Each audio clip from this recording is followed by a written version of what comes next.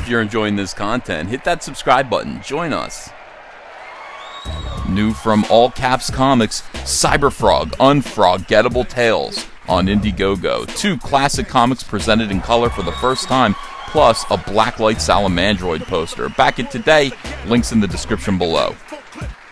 Well, hey everyone, it's Comic Artist Pro Secrets, and I'm Ethan Van Sciver, 27-year veteran of the comic book industry, world's most charming, elegant, eloquent, and yet humble man. Great big Star Wars fan, trusted member of the media. Okay, so this is Bigfoot Bill 2, Finger of Poseidon. This is Doug TENNAPEL's sequel to Bigfoot Bill, which was a crowdfunded comic book which was a Comicsgate project.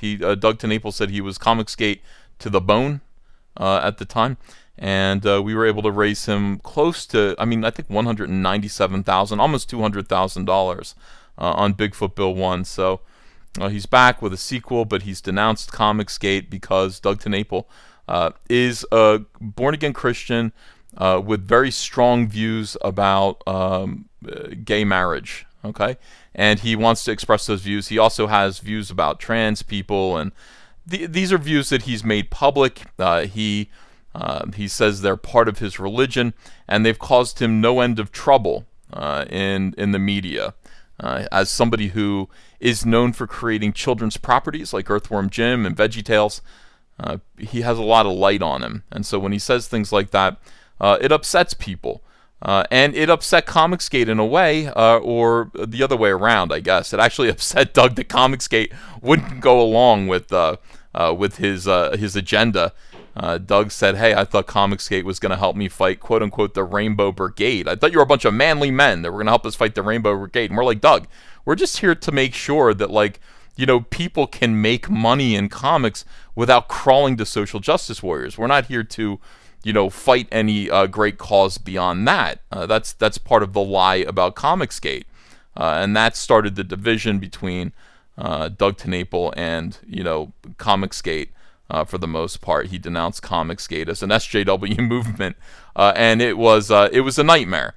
Now, in the meantime, you know, we went our own way, and he went his way, but he started to associate with a fellow named Sean Gordon Murphy, who is a rather big star, kind of a newbie star. He's new on the scene. He did a book called Batman White Knight that was an enormous success, so much so that DC Comics offered Sean the opportunity to have his own imprint within DC Comics called either the White Knight Universe or the Murphyverse, depending on who you ask. Now, Sean has shown sympathy for Comicsgate and our views and some of the voices speaking for Comicsgate. He talks to Zach. I've spoken to him a couple times. I've never met him. I think I like him, but, you know, like I said, I haven't spent much time talking to him, and I've never actually been in his presence, but he seems like a very smart guy. He seems kind of brave. Sean decided, because Doug kind of reached out to him, they share similar views about some things, I guess. Not all things, apparently. Doug got him to do a cover for Bigfoot Bill 2, and we were like, whoa! We were blown out by that. We thought that was amazing. Sean is a fantastic artist, and, you know, look, a mainstream DC artist reaching out and doing work for somebody who is or was Comicsgate publicly like that. I mean, that sends a big signal to the mainstream that something is up. Okay, that something's up. Now, social justice warriors in the mainstream, the entire reason why we exist, the entire reason why Comicsgate is a thing, is because of, you know, far leftists who call themselves, or used to call themselves, SJWs, wormed their way into the comic book industry and demanded that a bunch of changes be made. They said, hey, the comic book industry is sexist, it's racist, we need more, you know, it's homophobic, we need more people of color, we need more women in charge and in the books and all this stuff. And they began to kill off the characters that people really loved and replace them with these woke, fake, two-dimensional you know, diversity stand-ins for these characters. It was infuriating. And while people complained, while the fans complained, they called those fans Nazis on Twitter. They said, if you don't like it, don't buy it. And they disenfranchised thousands and thousands and thousands of very necessary comic book customers. Comicsgate arose and said, we won't do that. We're not going to call you a Nazi. We're not going to be mean to you. We're going to put your needs and your views or your wants as a customer ahead of our own egos and desires, and try to sell you good escapist entertainment. We have been magnificently successful because of that, because we say no politics, nothing divisive, everyone's welcome. We just want to do good business. We want to have good customer service, good customer relations, and make a lot of money, unlike the mainstream, okay? So that is Comicsgate, and Sean completely adheres to that. He's even said that's one of the things that is going to be required if you are a freelancer who's going to work for the Murphyverse. So anyway, these social justice warriors found out that Sean was talking to and considering working with DOUG TENNAPEL of all people. Again, DOUG TENNAPEL has expressed in the past contempt for the idea of preferred pronouns, or not even that. Like, he called a trans person sir, you know, a trans woman. I think it was a video game critic on Twitter.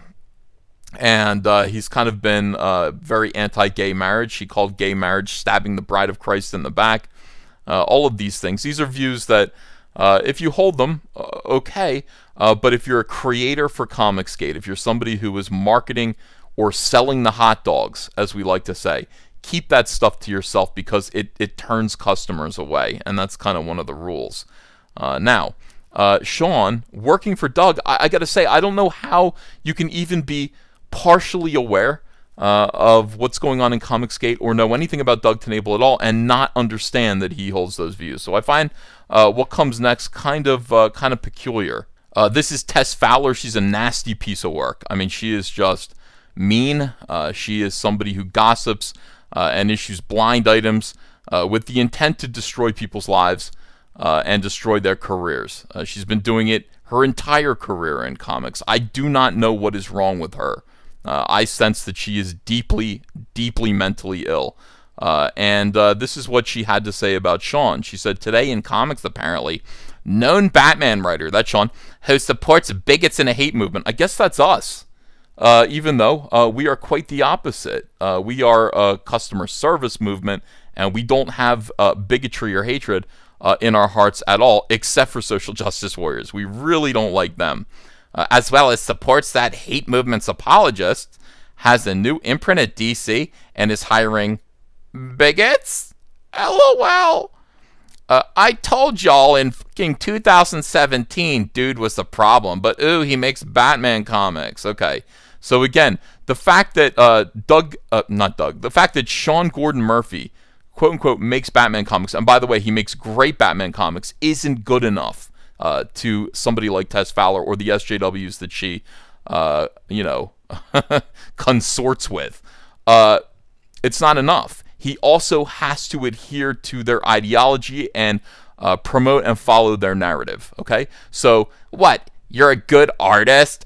Please, you're a bigot. That is the whole thing. So there's no room in comics for anyone who disagrees with these weird people. I mean, there's just no room for them, no matter how talented they are. Okay, they're going to call you a bigot. They're going to say that you're part of a hate movement. And that is how they're going to attempt to destroy you. Now, Tess kicked this off, I believe, and here we go. When Sean put out his list of items that he wanted creators for his Murphyverse to adhere to, one of them was put customers and readers first. Okay, that's one of the rules of working with him.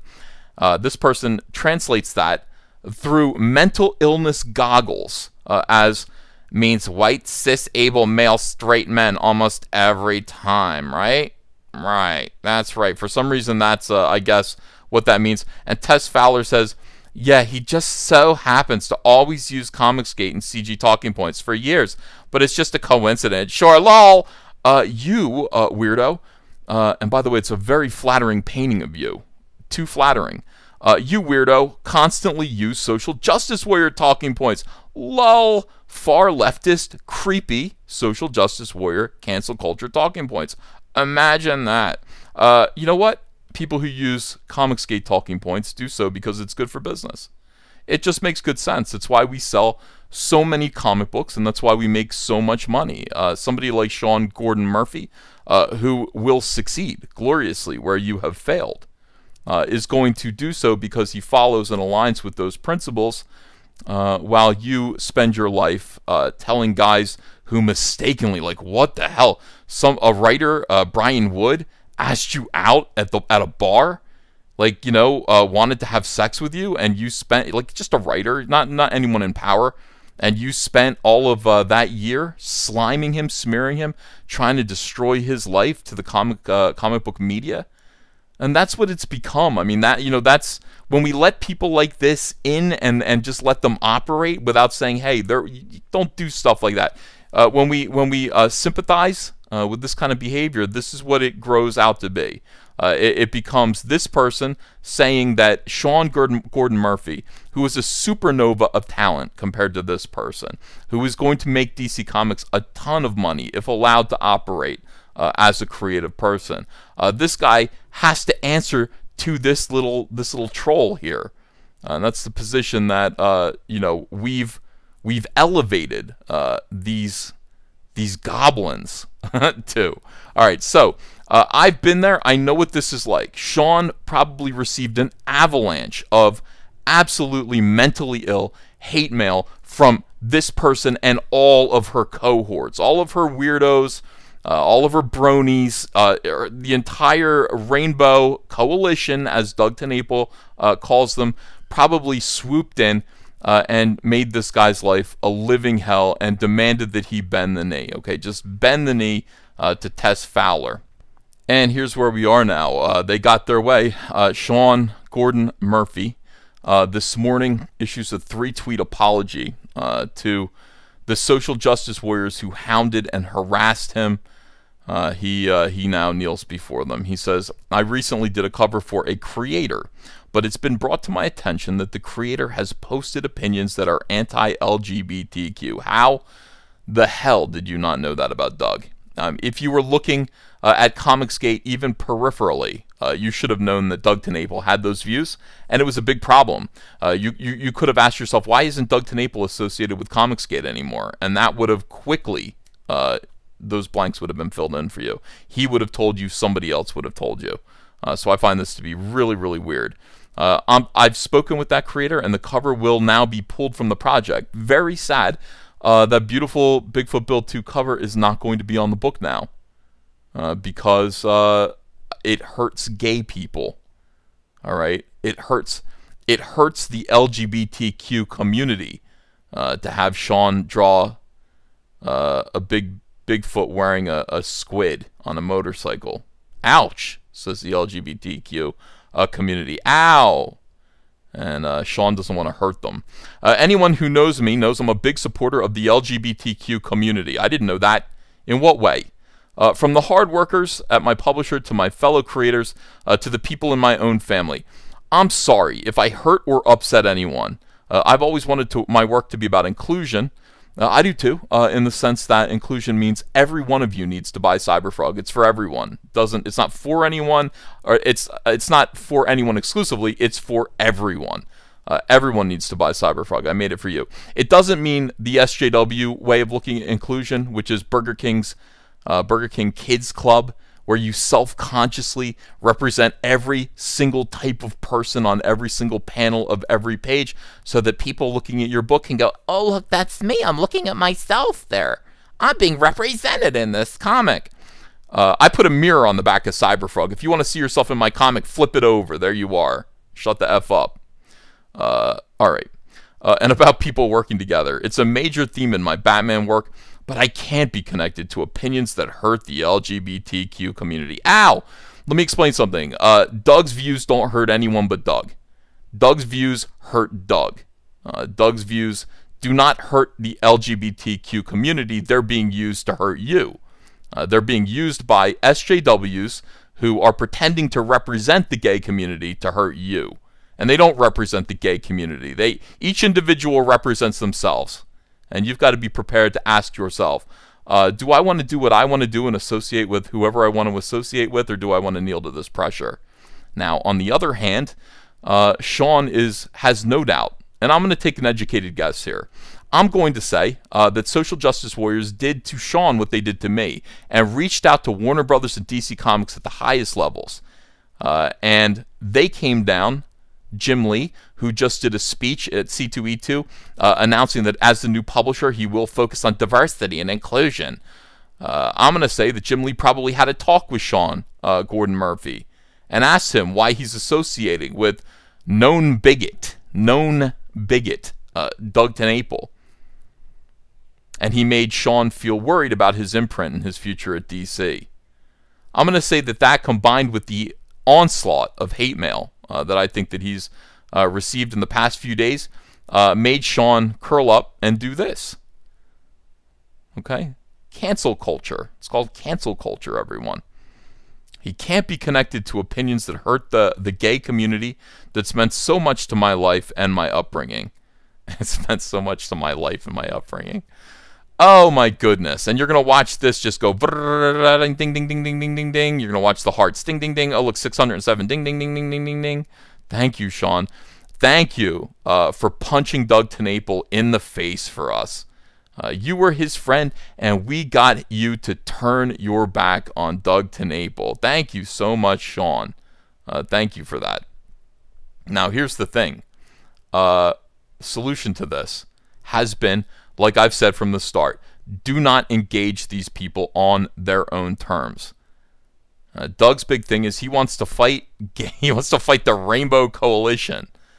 I also want to beat these people, but I'm not going to beat them this way. I recognize that they have so much power when you fight them on their own turf like this. They're able to make this happen. Therefore, what I tell comic skaters that they should do is simply ignore them. If you hold these views, keep them to yourselves. Okay, hold them to yourselves, and simply make good comics and preach that they're for everyone. That's all you need to do.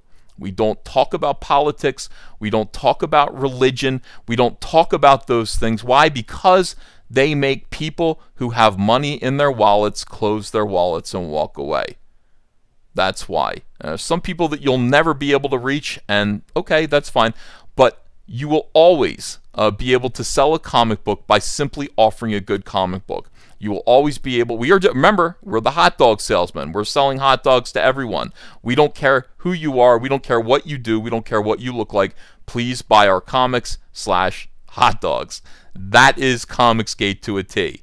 I tried to explain this to Doug. I've tried to explain this to other people who are creators. And again, let me just re-emphasize, if you're a fan, a customer, you're the one with the wallet. You can say, do, believe, whatever, behave any way that you want. You're the customer. That's your privilege. But as a creator, somebody who is trying to sell those hot dogs, it's in your interest to keep it to yourself and just sell the hot dogs. I don't want to know what you believe. I just want to know what you think Batman is up to. I just want to know what Earthworm Jim is doing. I just want to know what Cyberfrog's doing. That's it. That is Comicsgate. And the way to beat them is to still be making money and selling comic books in great big volumes while they are broke and lying at your feet. That is what it is. It's all about standing while they fall. And we're on the way up while they're on the way down, and they're panicky and they're lashing out. Be cool, stay frosty, stay Comicsgate, and get through this. Now, having said all of this, I do not like Doug TenNaPel. I think Doug TenNaPel is a terrible person. I really don't like him. I think he's disingenuous, and I think that he hurts the people around him. He embarrasses and hurts and degrades the people around him. We've seen him do it with his ego, his arrogance. Having said that, though, okay, this is cancel culture. These people are monsters. Social justice warriors are animals. They are absolutely the worst people on the face of the earth, and I hated to see this happen to Sean. And I hope he actually gets something. I hope it changes Sean in a good way. In a positive way. I understand he's trying to keep his position at DC Comics. I completely get that. But Sean, you're going to see eventually The water's nice and warm over here, and not just because we peed in the pool. That's, you know, that's just, in any case, thanks for listening. Let me know what you guys think of all this in the comments below. I'm sure you definitely have opinions, and I'm going to hear them. People agree, disagree with me. But that's what this is all about. You guys get to speak your minds. And please subscribe to this channel. Ring the bell for notifications, and let's keep going, man. Comicsgate now, Comicsgate forever. Take care, everyone. Hello, potential Indiegogo backers. This is Ethan Van Sciver, and let me tell you about Cyberfrog 2: Wrecked Planet. In this follow-up to Blood Honey, Cyberfrog wakes up in the year 2018 to find the world has been devastated by vicious alien wasps called the Vespers. What remains of humanity has fled into the woods for survival. Disconnected from his brother Salamandroid and his mother's ship, Chel Sin, for Cyberfrog, fighting back will mean the worst loss of all. Now is your chance to sign up to be notified by email when this campaign launches in March. You'll receive an exclusive Vespers trading card with your backing when you do. No one else will get one, just you. And remember, everyone, stay calm, stay in the trees, stay near the smoke, and always wear red. See you in March. Hey, you want to follow me on Twitter? Are you sure? Well, if so, I'm at Ethan Van Sciver. That's at Ethan Van Sciver. See you there.